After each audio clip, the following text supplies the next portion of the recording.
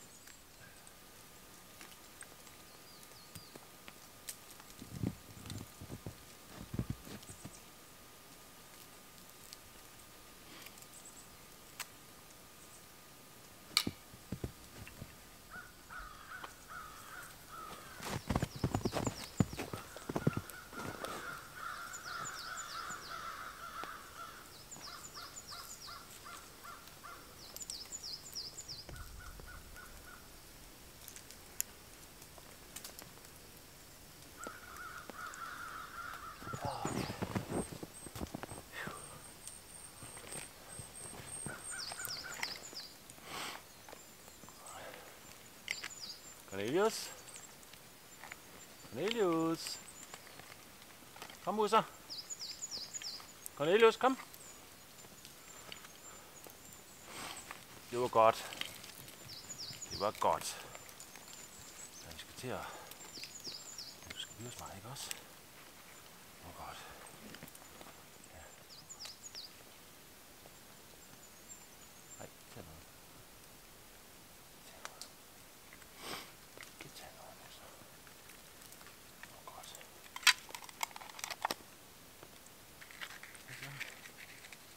Lad os se, i dag skal jeg have suppe.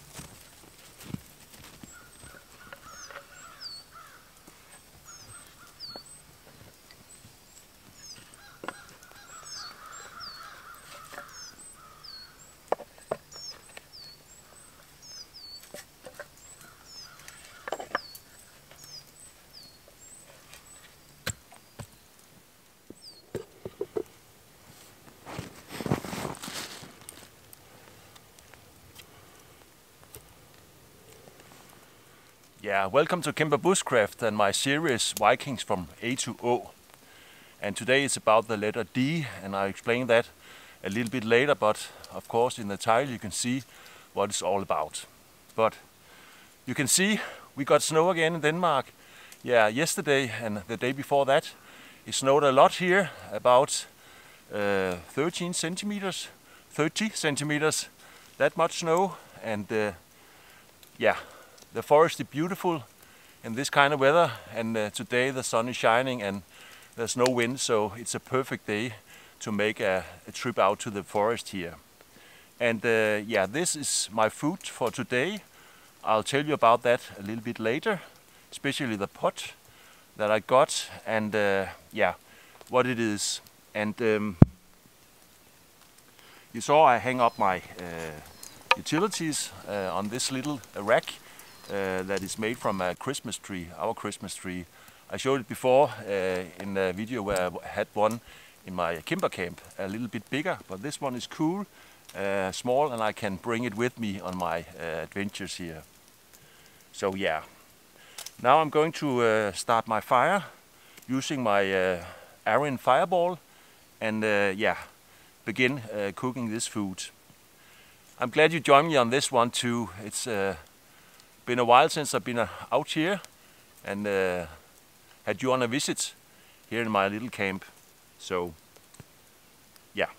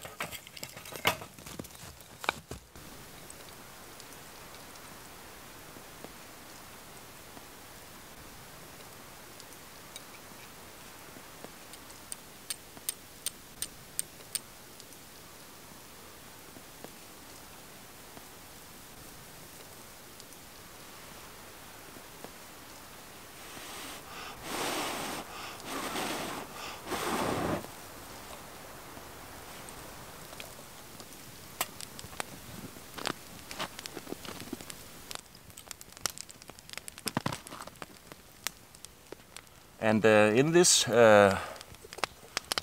pot I have soup I brought from back home, and this pot I got from Medieval Crafts.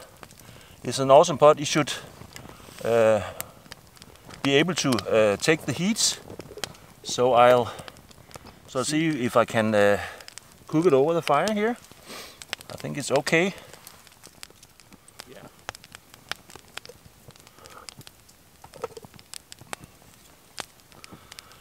Medieval Craft makes a lot of great stuff, and I put a link in my video description for their website. It's the same company that makes the caldron, the big caldron that I have, and the Cimbrer caldron as I call it.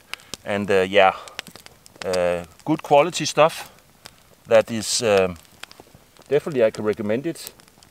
And there's water dripping down from the trees, so I hope that it won't disturb my little project here. It looks good.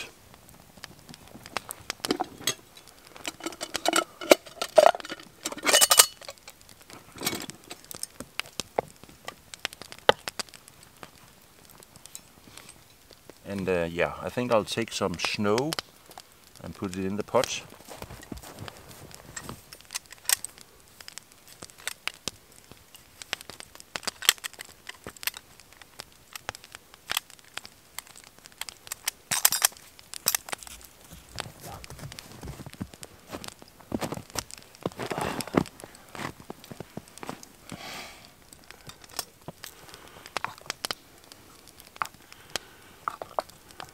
Yeah.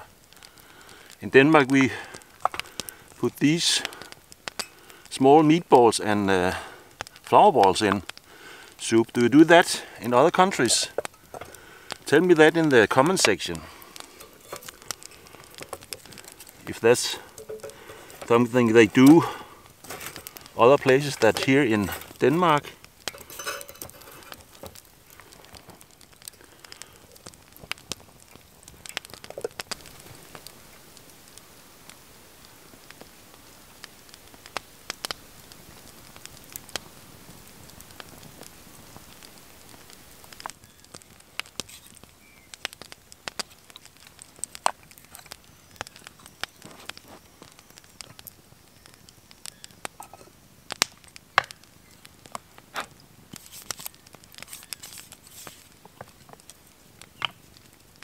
Yeah, I think it's finished now because there's meatballs in, or because there are flower balls in.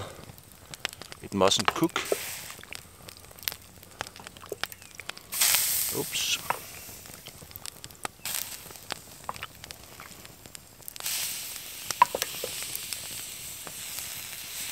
Yeah, very delicious. It's chicken soup.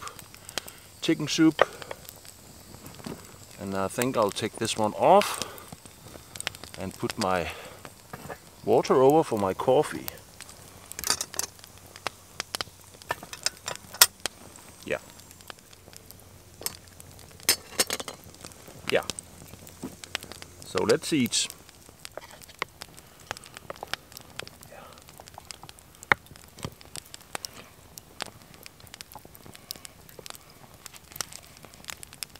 Just take some bread. And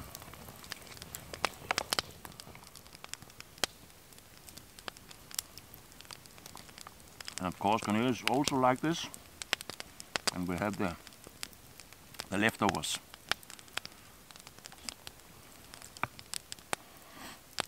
Perhaps a little meatball for you, Cornelius. Just put it here so it can cool off.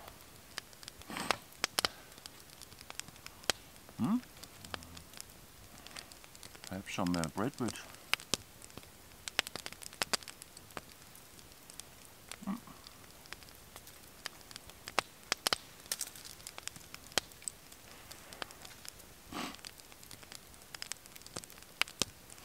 I put it there.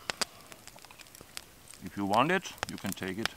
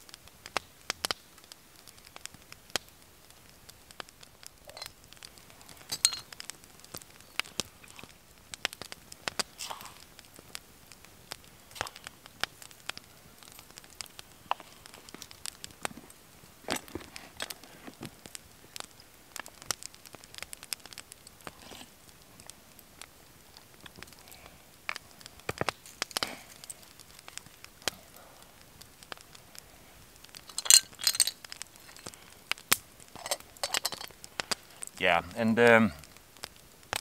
I try to make this video a little bit shorter than my usual videos. My wife said that they are too long when they are almost 15 minutes. 50 minutes. So yeah, and I got a lot of response, positive response for my latest video, but not so much views.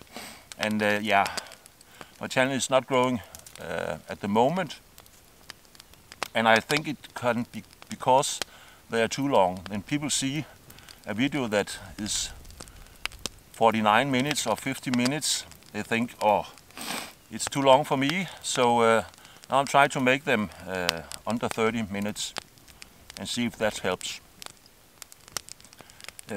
I feel the same when I see a video. If it's a long video, I wait for it, and sometimes I'm forgetting to watch it, and then, yeah, you know. So this is my plan. But it's very difficult because I have a lot of things I want to show you and tell you about, and I also know that a lot of you are very happy for the long videos where I explain a lot, but to reach a broader audience, I think I'll do that for a while, when it's possible. Today, as I said, it's a video in my series Vikings from A to O, and the word D, and it's about Dane and Danes. And of course, I'm from Denmark, so I'm a Dane. And yeah, I made a little video, just a short one, just to explain some of the places that Dane has been used during the history, especially in the Viking Age. So I hope you find that interesting. In Western European sources from the Viking Age, Dane are often used for people from all over the Nordic region, and the Nordic language is called the Danish tongue. In Norse, the people were called Danir, which can mean something like flatlands dwellers. The word Denmark means Danes fields or border forest, and perhaps refers to the borders between Denmark and the rest of Europe. Earliest certain signs of human presence in today's Denmark are from the Old Stone Age, approximately 10,000 years ago. We do not really know when Denmark was united under one kingdom, but from the legends we know King Dan, who may have named the country Denmark if Denmark did not name the king. And we have heard about King Skjold and his successor, the Skjoldunger. But these kings were legends, that is to say, we do not know if they really lived. The first king we know lived in Denmark was King Godfred. Around the year 965, King Harald Bluetooth erected the great runestone in Jelling. The stone was set in memory of Harald's parents, Gorm and Thyra. The stone inscription also tells about Harald's marriage, conquered all Denmark and Norway, and converted the Danes to Christianity. On the small runestone it is written, King Gorm made these kummels, that means inscriptions, after Thyra, his wife, the pride of Denmark. The large runestone in Jelling is often called Denmark's birth certificate, partly because the name Denmark is mentioned in the inscription, partly because the stone is proof of the change of faith. There is a direct bloodline from King Gorm the Old to our current regent, Margaret II. The Danish flag is called Dannebrog and was established as a Danish flag in the Middle Ages and therefore belongs among the oldest national flags in the world. The myth says that Dannebrog fell from the sky during a battle outside Tallinn on June the 15th, 1219, when Valdemar II defeated a large Estonian force that tried to drive out the Danes. Dannevirke is a system of Danish fortification in the northern part of Germany. This historically important defense earthwork across the southern border of Jutland was initiated by the Danes in the Nordic Iron Age about 650 AD. It was later expanded multiple times during Denmark's Viking Age and High Middle Age. The Dannevirke was last used for military purpose in 1864 during the Second War of Schleswig. Dannelagen or Danelaw was the name of the area that the Danish King Guthrum retained as the peace agreement in Wedmore in 878. Before the peace agreement, he was king over most of England. The border was drawn across England from London to Mersey. South of the border, Anglo-Saxon law applied and the country was ruled by the King of Wessex. Danegeld, Dane debts, was the tax that foreign territories had to pay the Danish king in order not to be raided or plundered. The people of England and France paid, but of course the countries around the Baltic Sea also paid Danish debts to the Danish king. Yeah, a little thing about Danes. Yeah, maybe there was something you didn't knew, so that it could enlighten you a little bit. But now I can see the coffee is almost boiling. So in a while I have my coffee. I must say, Thomas from Malthus, the company that I work with, sent me an email yesterday that a Polish, actually 2 Polish YouTubers are using my fireball, and one of them says that he has talked to me about it, the specs and so on, and almost got my permission for using this. I don't think they are selling that or anything else, but there's a saying in Denmark, if people are copying your things, it's because it's a success. And I'm very grateful for that. I know that it's a good product, but you shall be aware that maybe there will be some copies on the market that you can buy, and that's not the real fireball from Kyni, the iron fireball. So take care. And beside that, there's a page on Facebook that's called Cimbrer Bushcraft Viking Heritage, and that's not me. I don't know, I wrote to him, said he should remove this page, and I also wrote to Facebook, but I hadn't heard anything from them. But my Facebook is only called Bushcraft, Cimbrer Bushcraft. If he shut down this page, I'll see if I can get the name Cimbrer Bushcraft Viking Heritage, because that's my name on YouTube. So I hope so, but no harm done. Always look for my logo, this logo that I show you here. This is my trademark, that it's the real Cimbrer Bushcraft Viking Heritage. Yeah.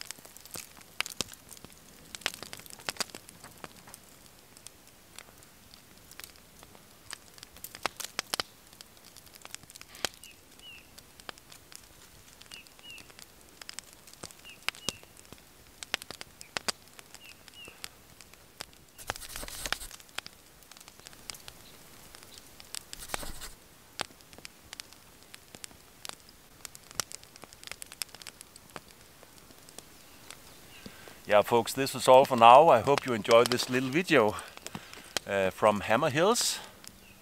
I think I forgot to say that. In a snowy landscape here in Denmark. It's so wonderful to be out here. But I don't think it will last for long. Maybe a couple of days, and then the heat will melt the snow. Hi, Cornelius. Nice to see you. Welcome. Yeah. Again, thank you for watching Cimbrer Bushcraft. Cornelius and I are very grateful for that and for all your kindness and support. So again, bye bye and take care.